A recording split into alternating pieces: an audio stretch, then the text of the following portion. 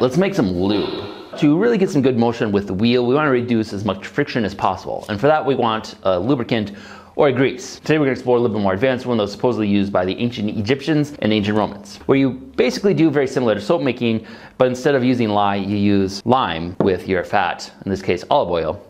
You react the two and you get a soapy substance that is not water soluble. So for actually washing, it's not very useful, but for use as a lubricant, it's pretty good. So I'm basically just going to combine the olive oil with the lime to produce our calcium grease.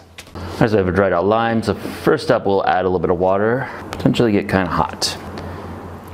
So now we can add the quicklime paste to our olive oil. Should hopefully dissolve and get us a nice grease.